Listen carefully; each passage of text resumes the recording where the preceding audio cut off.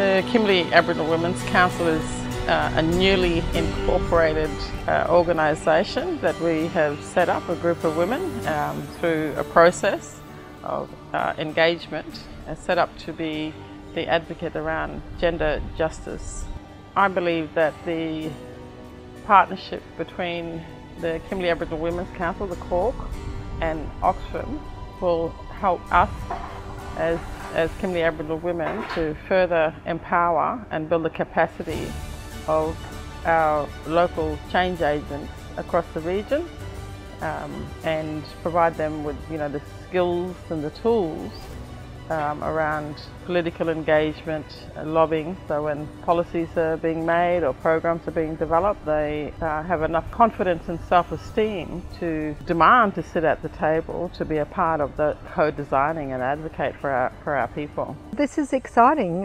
It's an opportunity for us to come together with the Aboriginal women of the Kimberley to support the new council that they've established, and that's an exciting move on their part and comes after much work and developmental thinking, and we're excited because a number of those women are also Straight Talk alums, so we're conscious that their move to establish the council was very much driven by women who had been inspired by their participation in Straight Talk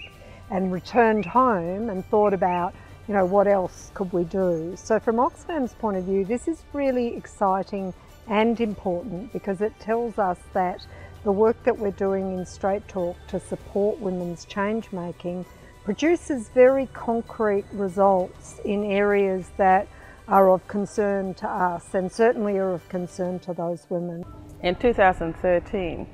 I was fortunate enough to be selected to attend the National Straight Talk Summit in Canberra. A bit of a scary opportunity for me, first time in Canberra, and being amongst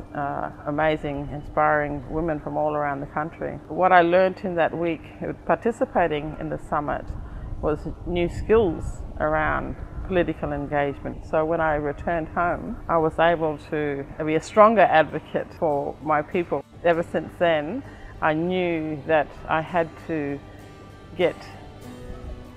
convince Oxfam to come to the region, because I knew that because I benefited so much that the women in the Kimberley would also be able to benefit.